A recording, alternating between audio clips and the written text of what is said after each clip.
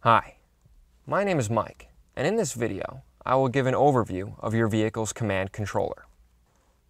The controller is a key command component.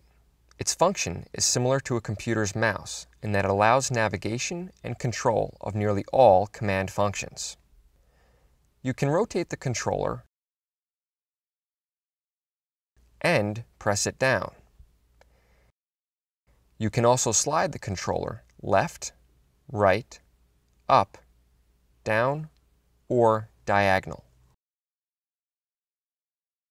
Main function screens are divided into horizontal areas. On some models, there is an additional area for climate control functions. To jump to those areas, slide the controller up or down.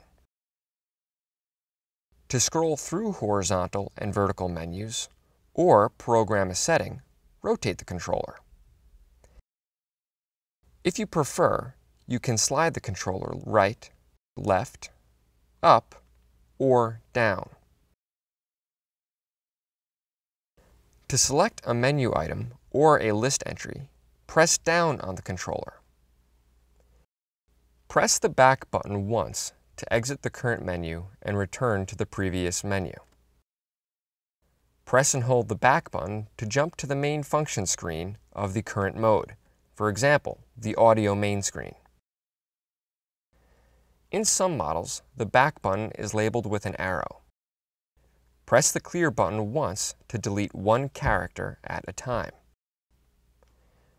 Press and hold the clear button to delete an entire entry. In some models, the clear button is part of the phone keypad. The controller's diagonal movement is only used for scrolling in the navigation map display. This function allows you to save the crosshair position as a destination. Please refer to the operator's manuals supplied with your vehicle for additional information on this feature.